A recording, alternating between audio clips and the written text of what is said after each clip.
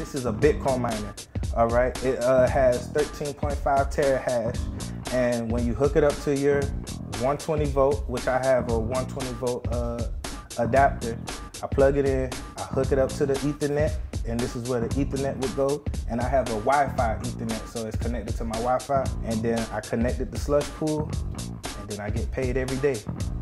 And in the technicality, I'm not an individual miner. I just use my individual hardware to mine in the pool. So within Slush Pool, I connected the IP reporter, and then I connected my login to Slush Pool. So Slush Pool also has an app, and I'm able to track the app of how much I'm gaining at the point in time. As far as the Bitcoin mining, this one ranges from 8, depending on to the price, 8 all the way to close to $25 a day, depending on what the Bitcoin price is. This one is a do-it-yourself crypto miner, and it comes with a different series of parts. This is a mining rig, and basically what I do with this one is I mine other currencies and I trade it for Bitcoin.